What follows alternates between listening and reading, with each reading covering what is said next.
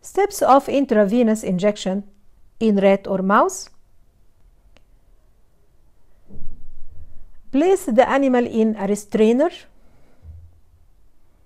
or use anesthesia.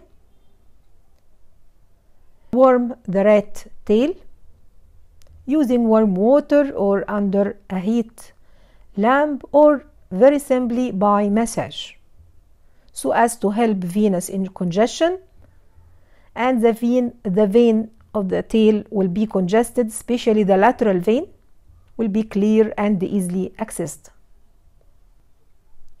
Stabilize the tail between thumb and forefinger of the hand doing massage. Swab the tail with alcohol.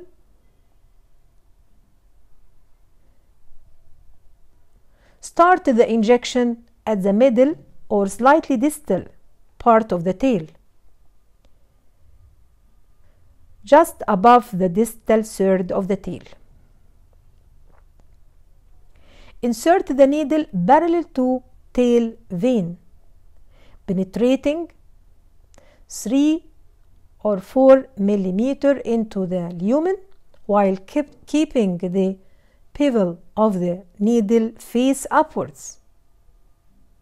Don't aspirate, because aspiration here will cause the vein to collapse. Inject the material slowly, and you should see the vein plunge if the needle is properly positioned. If any swelling at the injection site or resistance to injection occurs, you should remove the needle and reinsert again slightly above, not below, because the lower part of the tail will be obstructed or collapsed.